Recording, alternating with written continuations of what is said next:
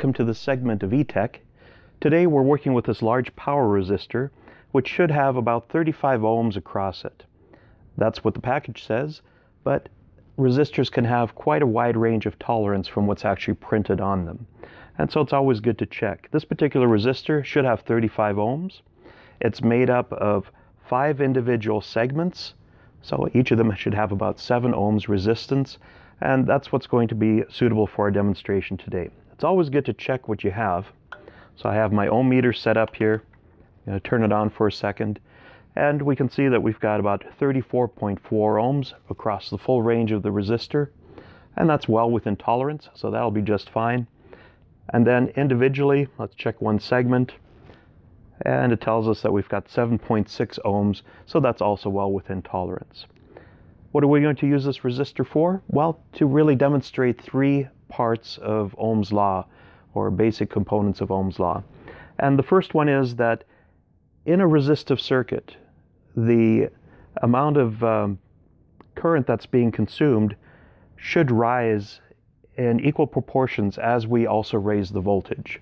So there should be a linear relationship between voltage and current.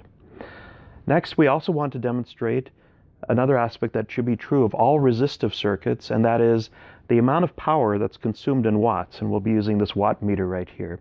The amount of power that's consumed and that's useful to us should be the same as the volts multiplied by the amps that we supply into the circuit. So we'll try to demonstrate that. And lastly, we will try to demonstrate the following.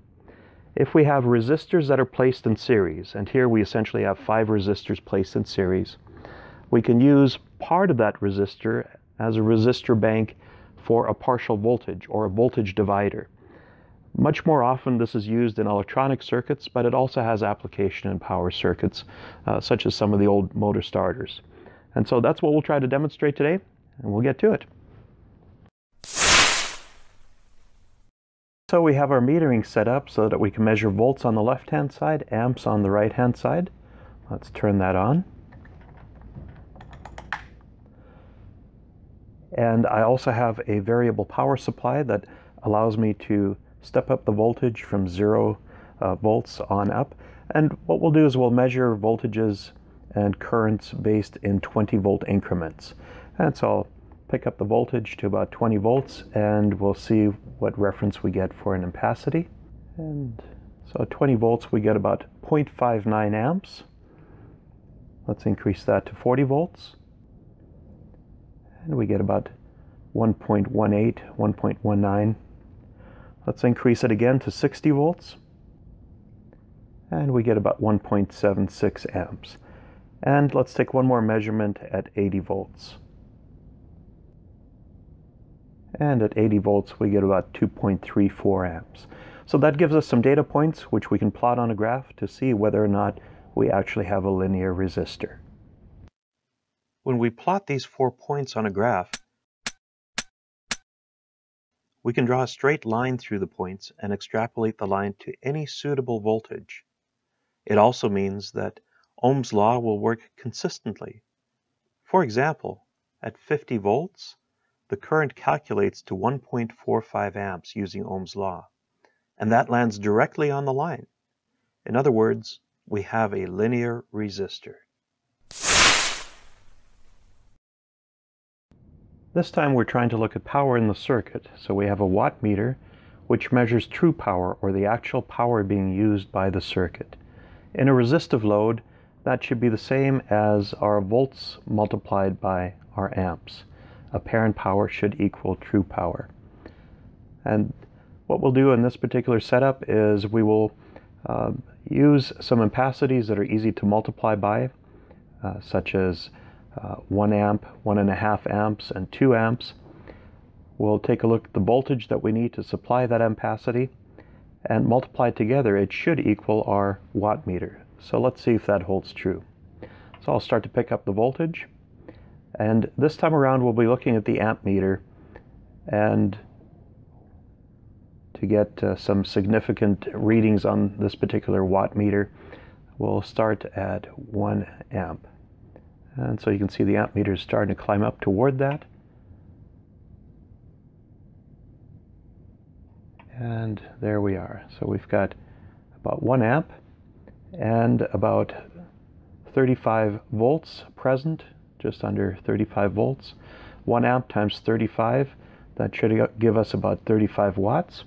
And when we look at the dial, the major lines are 0, 25, 50, 75, and 100, and the smaller lines in between are increments of 5. And when we take a look at that, that's about 35 watts. So that works out just fine. Let's pick it up to 1.5 amps. And so I'm picking up the voltage again. I'm looking at the amp meter to try to see 1.5 amps, 1.5 amps. And we're approaching that now. There we go. About 1.5 amps. And it gives us 52 volts. 1.5 times 52 should be about 75, 76 watts. And sure enough, our watt meter over here indicates exactly that. Let's pick it up to 2 amps. Raise our voltage again until we reach a current of 2 amps. And at 2 amps, it says that we're just a shade under 70 volts, 69.5 volts. 2 times 70 is 140, and looking at our watt meter, it's registering right around 140. And so we could say that volts times amps equals watts are true power, and that is going to be true of all purely resistive circuits.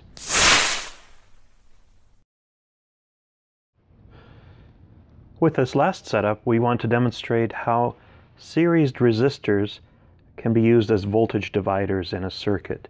One of the applications was in reduced voltage starting for some hard starting motors, where we'd use a resistor bank to cut down the initial voltage so that the initial starting current would be dropped. This particular application, we have in essence 5 7-ohm resistors that make up one 35-ohm resistor, with individual taps that you can see in between here. What we will do is apply a source voltage across the entire resistor of 100 ohms. Now, you may be wondering where this power is going, this energy. In the last experiment, we demonstrated that wattage is being used, and that gets turned into heat. This resistor tends to get quite warm when it's in use, and so all of that electrical energy gets turned into heat. I'm going to turn the circuit on, and we will have 2 meters. This time both of them are measuring voltage. The one on the left is going to measure the total applied voltage end to end, and the meter on the right will measure the voltage as measured by my probe that I have right here, and we can do a test voltage at various points along the resistor bank, being the ungrounded or hot conductor on this side and the grounded conductor that's connected to the neutral on this side. So we should have 0 volts here and 100 volts at the end.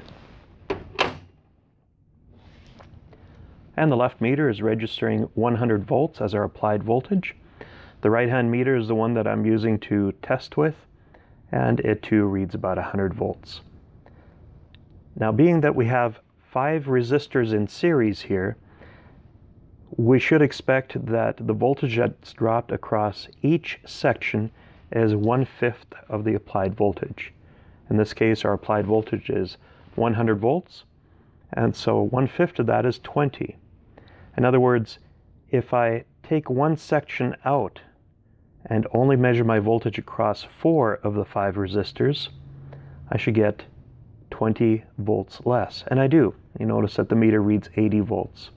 The next step down, I should be able to measure that, and I get about 60 volts. One more step, and I get 40 volts. One more step, and I get 20 volts. And so in a reduced motor starter application, we would have contactors that would first engage on the lower voltage setting, and once the motor got moving a little bit, a contactor and a timer would change it to the next higher voltage setting, to the next higher voltage setting, to the next higher voltage setting, until we finally reached full voltage. The other aspect that we can demonstrate, and I'll pick up the other lead here, is that it really doesn't matter where in this circuit we pull voltage. I've got my left lead, which was previously on the neutral, but this time I'm going to put it here at the second interval. So I'm 2 resistors in from ground, and I'm 3 resistors back from the hot side. But if I put my probes just across one resistor right in the middle of the circuit, we see that it too drops 1/5 of the voltage. In this case, it's about 20 volts. And it doesn't matter which segment I meter individually, I'm going to get 20 volts, give or take. Remember, the tolerances can be plus or minus up to 20% at times. If I include 2 of the resistor portions, I'm going to double my voltage across here. And so I've got 40 volts across 2 of them, and I would have 60 volts across 3 of them. And so that demonstrates the idea of having series resistors which are able to divide the voltage amongst themselves, and we can use that to get a lesser applied voltage for parts of the circuit. Thanks for watching. I hope you found this video useful. Don't forget to subscribe, and we'll see you next time.